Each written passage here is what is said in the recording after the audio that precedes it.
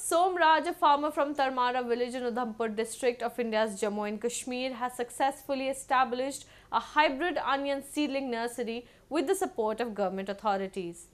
With an initial investment of Rs 15,000, Som Raj meticulously prepared onion seed beds and planted the hybrid onion seeds in his field.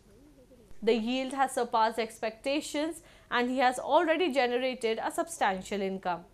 The Department of Agriculture played a crucial role in Som Raj's success story by providing him with a water source. Now farmers from various villages are flocking to purchase hybrid ready onion seedlings from him. हमारा ये काम पहले भी थोड़ा कम चलता था, और थोड़ा ज़्यादा चलेगा। हाँ, इस साल 1 kg की दी है, फिर अगले साल हम कोई 2-4 kg का देंगे इसका।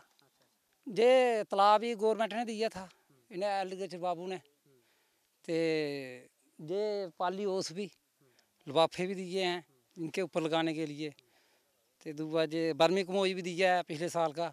ये उधमपुर में ये पहली बार किया गया।